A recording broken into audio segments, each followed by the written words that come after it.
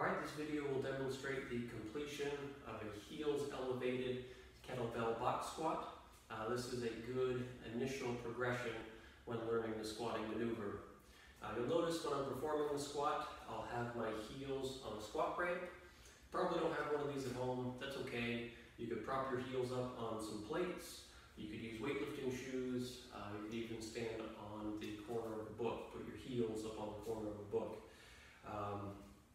In addition to elevating the heels, you're going to want a couple boxes to stack on top of one another, a weight bench, even a chair, just a destination to squat to. And then finally a kettlebell or dumbbell to hold in front of the body.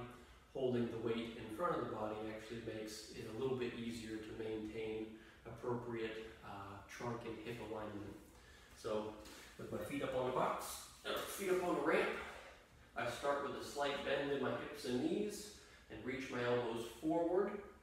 It will be good to start and finish the movement with a slight bend in the hip and knee. That just makes it a little bit easier to keep the hips tucked.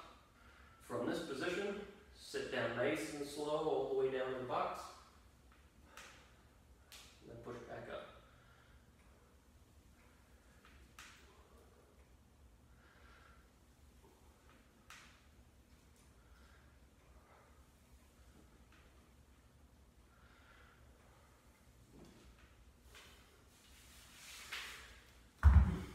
If you're feeling some abdominal engagement during the activity, you're probably in a pretty good position. Initially, you may need to start with a fairly high box height. When people attempt to squat too low initially, what will happen is they'll get big changes in their hip position as they squat up and down.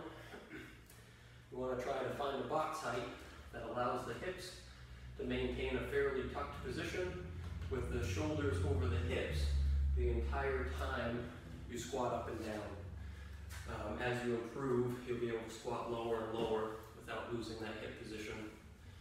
Finally, when first selecting a weight, moderately heavy loads will actually make this exercise a little bit easier to maintain an upright position than if the load is excessively light. So this is the kettlebell heels elevated